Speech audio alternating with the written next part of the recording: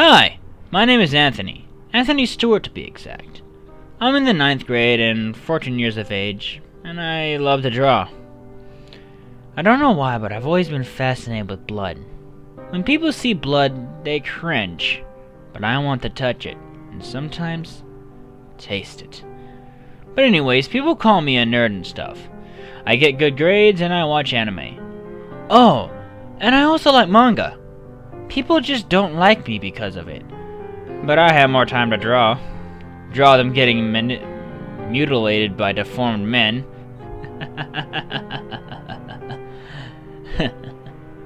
I sound like a psychopath, but maybe I am. Recently I got invited to a funny Halloween party, so I'm gonna go try to get some friends. I opened the door wearing a chicken suit, and to my amazement, no, scratch that.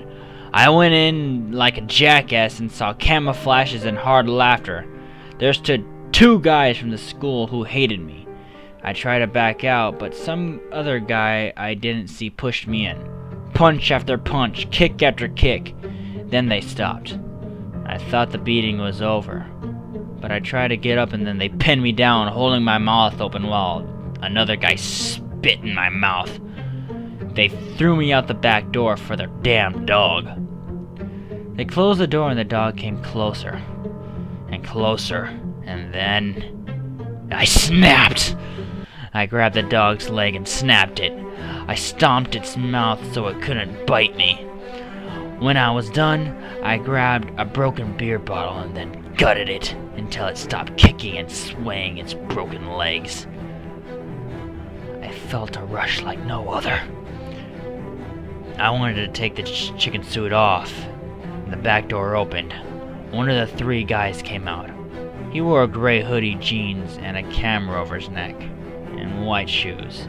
He was so drunk he didn't notice me, so I took the suit off. He walked toward his car, and I ran to him with my hands ready to grab his head. I smashed it on the top of the car. Blood gushed out and I went crazy. I started licking all the blood. 1 down, 2 more left. I took his clothes off and put them on, replacing them with mine. I even took the camera. I went to walk away and saw this yellow 8-bit happy face mask on. I put it on.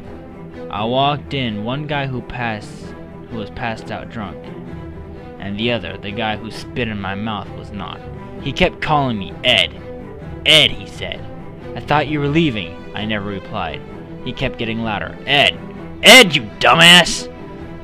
I looked around and found a machete-like knife. The guy replied, yeah, that's my baby. Let's use it to finish that nerd off.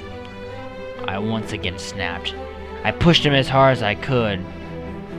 He hit his head and he basically blacked out. When he woke up, I already had him tied to a chair with no legs. He looked around to find his drunk, dead friend with all legs shoved in his throat. I also filleted his arm. I drew that once.